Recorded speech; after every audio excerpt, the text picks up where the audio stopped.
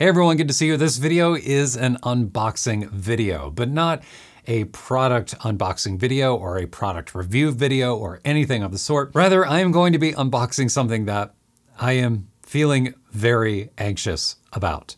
So anxious, in fact, that this box arrived on my doorstep almost a week ago, and I've yet to open it. It's just been sitting over there next to my desk for a number of days now, waiting for me to crack it open and to take a look at what's inside. So why am I so stressed? Well, because what's inside this box is the largest photography print I have ever made. This print is 45 inches by 30 inches, which is nearly 3 feet by 4 feet. I mean, that's a pretty big print, at least to me it is. Largest prints I've ever made have always been like 13 by 19, which I think is A3 plus, because that's what the Canon Pro 10 can print, and I have a Canon Pro 10 printer. Maybe if I had one of those big fancy Canon Pro 1000 printers, I think they can do 18 by 24 poster size, maybe someday. I have the large 45 by 30 print in here, but there's also some other smaller prints in here as well that are test prints.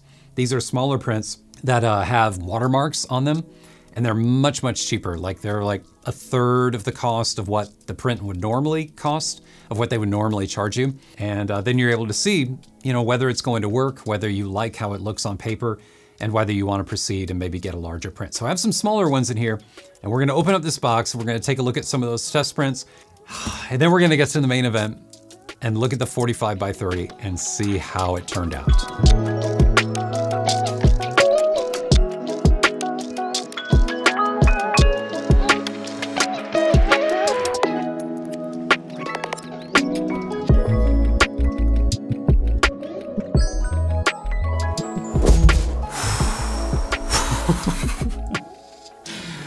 Oh man, my heart is like racing right now looking at this. Damn, okay. Wow, this is pretty wild. So something I was really worried about with this image, this was shot using a DJI Air 2S drone, which obviously is not the most high resolution camera in the world. And the DNG RAW file was converted using DxO PureRAW because I think the lens profile corrections in that software are really, really good, especially with drone files, for fixing vignette, for fixing distortion, and for bringing out detail, and for just making a better image. It does just such a good job with drone images. The only problem with DxO PureRAW, though, is that I do feel like it has a tendency to over sharpen images. And with an image like this, when I ran it through DxO PureRAW and I looked at the result, I was getting some white halos around the edge of the mountain here. So what I ended up doing was I converted the DNG using PureRAW, and then I processed the DNG, did my color grading, did all that work, then upscaled it using Gigapixel AI, and then I opened up that final image in Photoshop and then went through and fixed all of the white halos around this edge, around the edge of the mountain up here. And it definitely took a while, and because I knew this was going to be big, and I had to get it right. And looking at this now, there is no sharpening halo of any kind around this. It looks correct. Like it looks exactly as it should be. It does not look over sharpened. You can kind of tell by looking at some of the detail elsewhere that it has been upscaled from a lower resolution source. I mean, you can tell that everything's been kind of interpolated. But when you look at it from like 4 or 5 feet away, you don't notice it. You really do not notice those things. People are not going to be sitting in front of the print like this. I mean, it's going to be on the other side of a room, on a wall or something, and you're not even going to be getting, you're not going to be getting your nose up in it. Only I would probably be doing that. Nobody else would.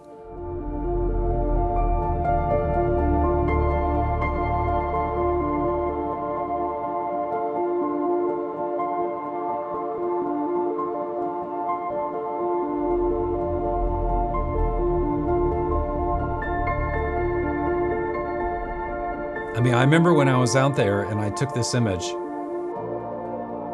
and I remember I was kind of like driving around the corner here, and I was coming around this corner, and the light was coming over this way, and it was hitting the side of this mountain here. And there was just something about the expansiveness of this volcanic landscape out there in the highlands of Iceland. And it was this moment that I just remember it just literally stopped me in my tracks when I saw this. And I just thought, I've got to photograph this. Like, this is amazing. And the only way to really, you know, get this sense of scale was to do it with a drone, because if you were low to the ground with a tripod, well, you'd be kind of like looking across the, you know, the horizon this way, and the ground would be flat in front of you, and then you just see this mountain pop up at the end. Whereas with this, if you get some height off the ground, then you have a much more dramatic kind of like angle into the mountain here, as opposed to looking at it flat across. One of the challenges that I set for myself, and something that I wanted to do, was, you know, not to try and not spend all my time focusing on or photographing the obvious things, to get out and to take some chances and to find landscapes and subjects and compositions that haven't been seen before. You know, something that I could photograph that would feel like my photograph and not like an image created by someone else. So in general, I mean, yeah, I mean, I'm pretty pleased. I mean, this paper is beautiful. I mean, it has kind of like a nice soft matte finish to it. Feels just really, really nice, and it's not too glossy. And yeah, I think I'm pretty happy with this. Okay, so let's take a look at these other test prints here. This should be really interesting. Again, these are test prints, which means these are not like final prints, but rather prints that have watermarks on them. This is another drone photograph. This is of an estuary in Iceland from when I was there. Pretty good. I feel like the contrast may be a little low. It's not quite popping as much as I thought it would. And I think maybe part of the reason for that is the matte finish of this. You know, and the colors just look a little more muted than I was expecting. And maybe, I don't know, maybe this is one of those images that needs a semi-gloss, maybe even some type of acrylic glass in front of it. Because on this particular fine art paper, I think it looks okay, but it's not quite what I was expecting, but that's okay. Oh, all right. Well, this one, similar to the other one, but this one definitely looks different. This one has a little more vibrancy, I think. Well, I don't know, it's weird. Maybe it's about the same, but I think this looks really nice. Again, this has been upscaled using Gigapixel AI from a lower res drone photo. But yeah, pretty happy with that. Honestly, I can't even remember what the next image is, what the other one is that I had test printed. And oh yeah, okay, now I know what this is. Another estuary image from Iceland. And wow, okay. Jeez. Wow, the color is pretty amazing. The purple and the lavender and the cyan. Like you have the cyan down here, and then the mix of all the purples and the lavender colors. I would love to get some input from anyone, by the way. If anyone else is watching this video and has some experience making prints and would care to comment. This, again, almost feels like the kind of image that may work better under acrylic, maybe on a semi-gloss, in order to bring more of that tonality, more of that color richness out of the colors here. I'm pretty happy with these. I mean, this is pretty awesome in order to see these images in print form before committing to them. So yeah, I hope you enjoyed the video. This video has been just totally off the cuff. I just sat down, turned on the camera, hit record, and thought, all right, I'm gonna make a video.